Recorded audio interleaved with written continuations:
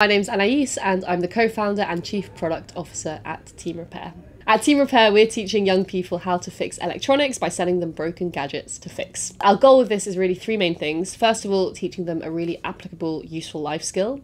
Second of all, teaching them a skill that helps them be more sustainable day to day. And third of all, teaching them the science behind how real products work. One really lovely story that we had a few weeks ago was an 11-year-old boy who completed our retro games console kit and then went home and had his own broken Game Boy, and he used what he had learnt to fix it himself, and he was so proud of it that he brought it in to show his teacher, who then shared that story with us. The way we create our kits is we design specific faults into different gadgets like games consoles, remote control cars, and give kids the instructions to walk them through how to repair it. And we've always said that just because you fix one of our games consoles doesn't mean that we then expect you to know how to fix a phone, but it's more about that first mindset and confidence shift of actually I can fix something if it breaks. And I think that just goes to show that something like repair isn't just a one-time thing. Once you learn it and get that confidence, it really stays with you for life.